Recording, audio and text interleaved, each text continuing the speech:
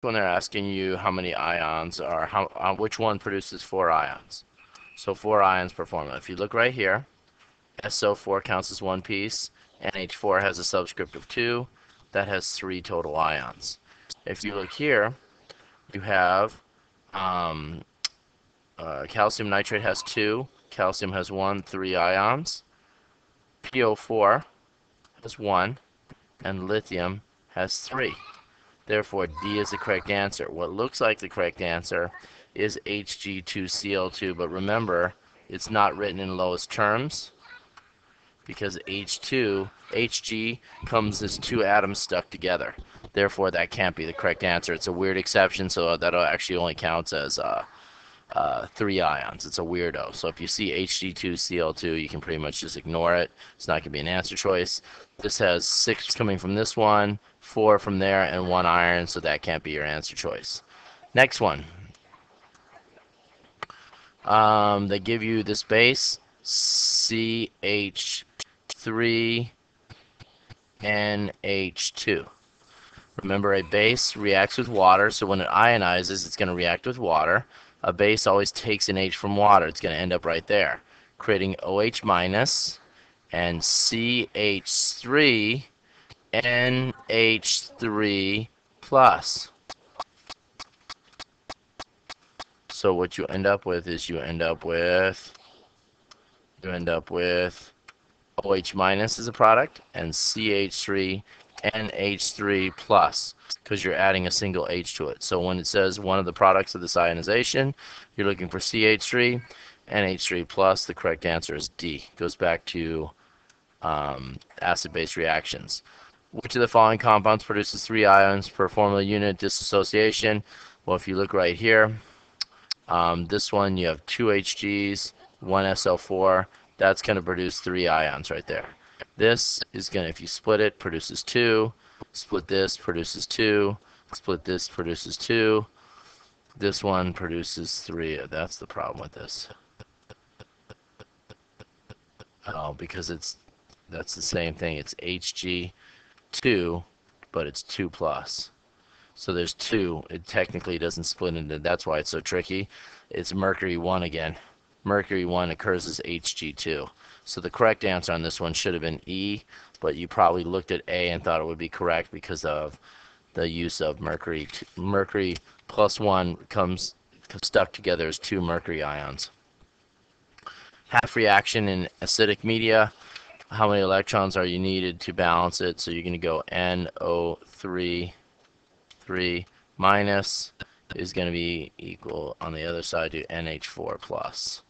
So when you go to balance this, remember the first step is check elements. Nitrogens are good. Oxygens I have 3, so I add 3 waters on this side. That gives me a total of 10 H's because 3 times 2, 4. So then I add 10 H pluses onto this side.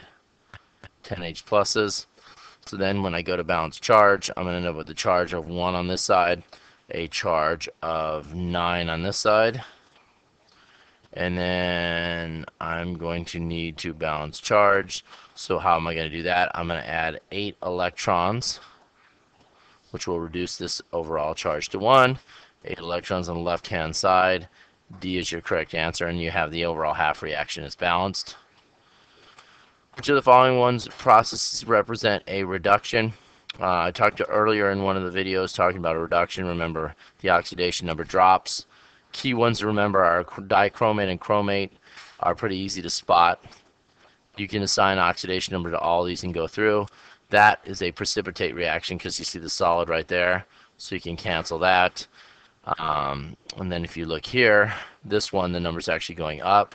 So if you look CrO4, when you go to do the oxidation number of this oxidation number is going to be 7. On the other side, it's going to be, because it's an ion, is going to be 3 plus. The definition of a reduction is the oxidation number decreases.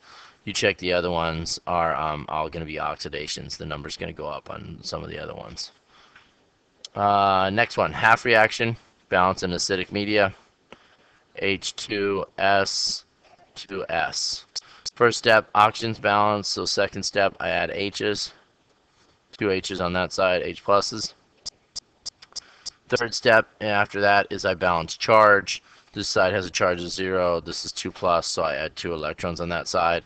And then my overall half reaction is balanced. So when they ask you how many electrons are needed, it's going to be 2 electrons on the right-hand side. When you go to balance charge, that's how you finish it. Let's see here. Did I do that one? So the last one is this one. Half reaction, again, acidic media. How many electrons are needed to balance?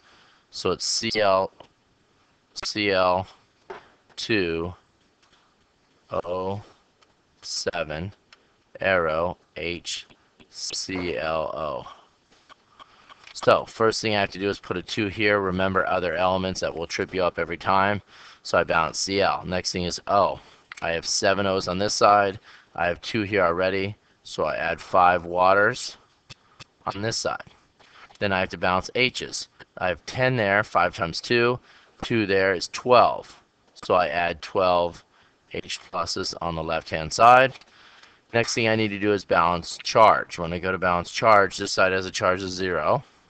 This side has a charge of plus 12. So I must add 12 electrons on the left-hand side to bring this charge down to 0. They're now equal, and the correct answer is 12 electrons. Just remember, for any redox balancing, be sure that you balance other elements first, then go through and balance everything else. That's a key part of it. That's the biggest thing in redox. People make the mistake, and then it's just counting. Count the O's, balance them. Count the H's, balance them, balance charge, and then simplify. All right? See you tomorrow.